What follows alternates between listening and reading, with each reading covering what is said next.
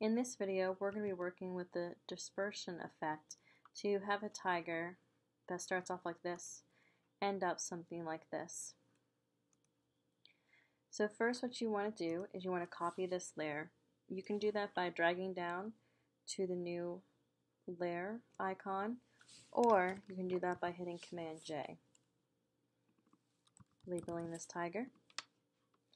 Then with this one selected, the background, you can unlock that, grab your lasso tool, which will be the third tool down,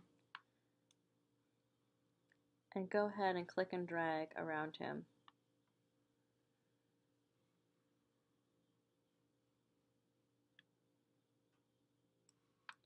While the object is selected, you want to right click and do fill, and you want this to be content aware, and push OK. So with this turned off, you can now see that Photoshop has taken away the tiger and has left you with snow, helping to separate out the layer. And you're just going to deselect that by doing Command D. Now with this one selected, go up to Quick Select here and go ahead and select your tiger.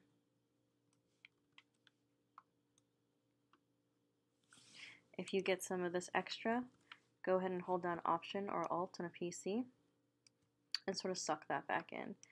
But try to do your best to get as much as the tiger as possible. After that, you want to come up to Select and Mask.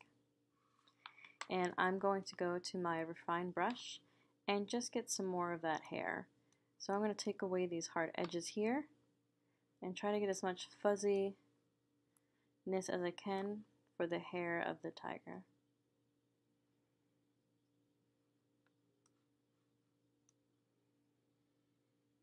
I'm just clicking and dragging along here. When you're done, you want to come down to here, Output 2, and you want this to be a layer mask. And go ahead and push OK.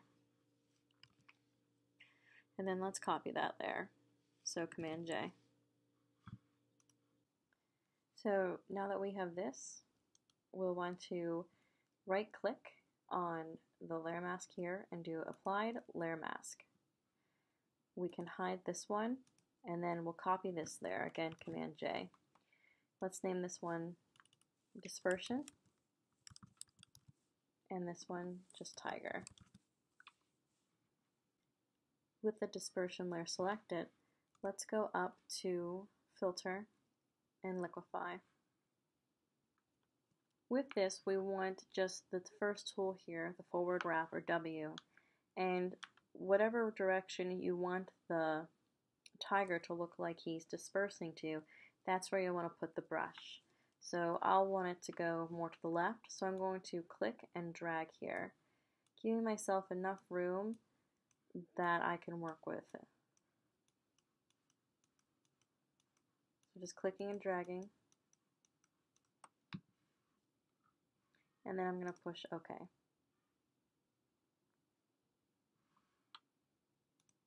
So you can see here, the tiger behind here, that's what it will look like. So now that we have this, now with the dispersion layer still selected, we're going to come down here and hover over our Add Mask, and we're going to hold down Option or Alt, and that will fill it with black.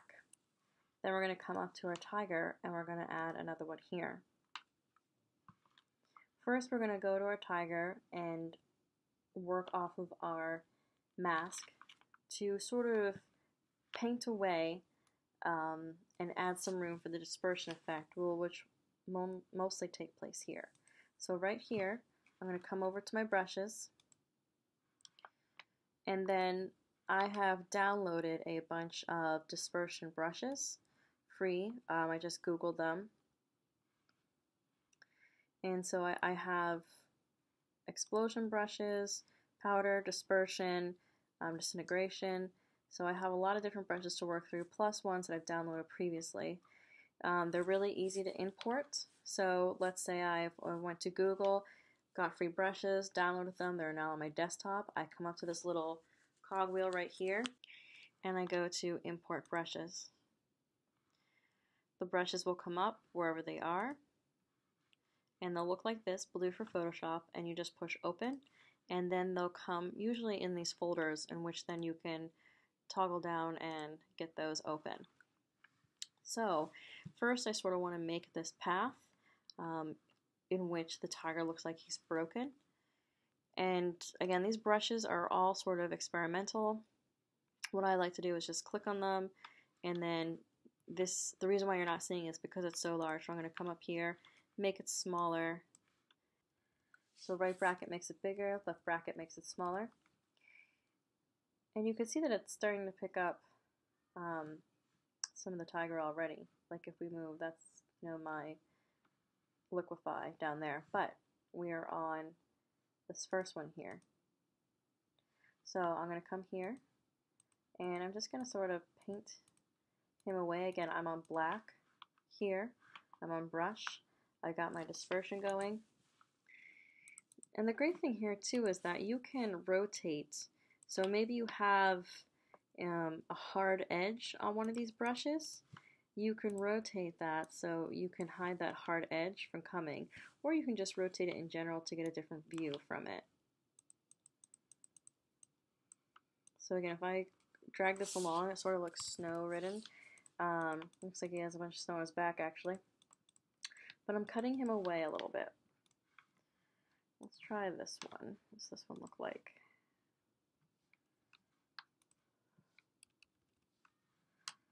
Trying different brushes is a good thing, gives it different techniques. You can click and pull a little bit as well.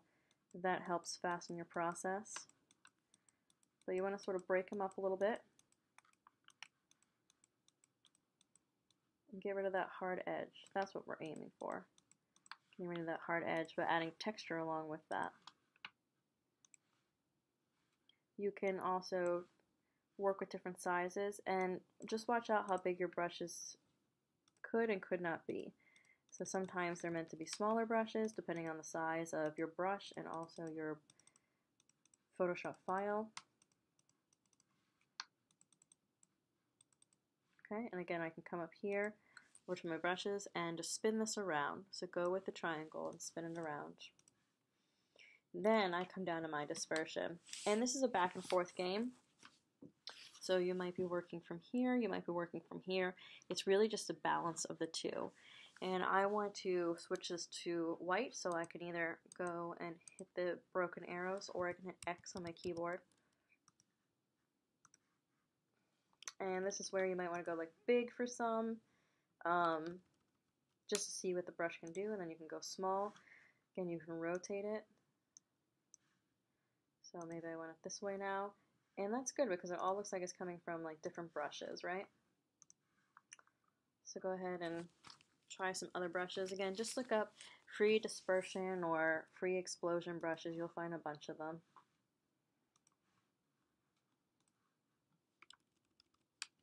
And they're really nice because a lot of them won't have a hard edge because they're meant for this type of thing. And again, you just want to come in here. You want to watch out for your liquify because it is a kind of funky thing. And so you might not want all of those. This is where you can go back and forth also with your black and white. Again, white adds on, black takes away. So, you know, it's a gameplay here. And you're going to go and, you know, see what's working and what's not working.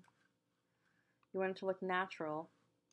And that can be really hard to get at the first go. So, you know, take your time. Again, try different brushes, try different angles, and really work with that.